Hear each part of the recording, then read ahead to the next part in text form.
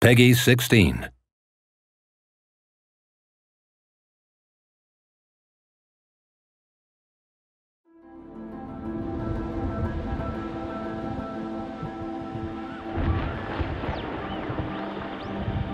When we released Until Dawn, one of the things that happened was that people streamed the game.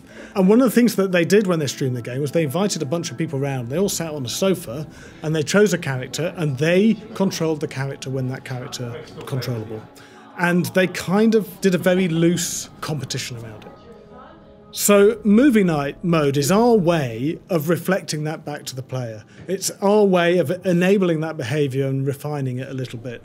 So when you load up movie night mode, you'll input the number of players you want to be in the game, and you'll be able to put your names into the game, and then you all choose a character, and the game helps you through that process. So at key points, when a player character changes, the game will tell you whose turn it is and prompt you to pass the controller to them, and that player will then take over and control their character.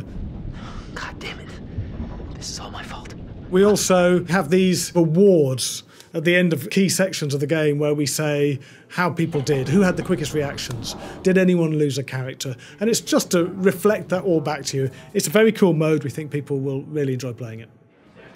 We designed Man of Medan to be playable in various different ways: shared story, movie night and single player, none of which compromise the cinematic story that we're trying to tell. Horror is a social experience. You go to the movies or the cinema with your friends, you watch a TV series at home with your loved one, your partners. A haunted house experience, going to get the crap scared out of you. And even Halloween, it's all social, it's fun, it's together. Horror together feels right. And that's why it works so well in the Dark Pictures anthology and in Man of Medan, because it's that shared experience, and that's what we want to riff on and get people scared together and get people socialising together, and it's going to be a lot of fun. And as with any good horror game or film or movie, TV experience, some of the characters are going to die. If your character dies, we're going to have to sit and watch. Can the choices one player make cause the death of another player's character? I don't want to give away any spoilers, but certainly the other player's choices have a massive impact on the flow of that story. Get off our boat. It wouldn't be a supermassive game if that didn't happen.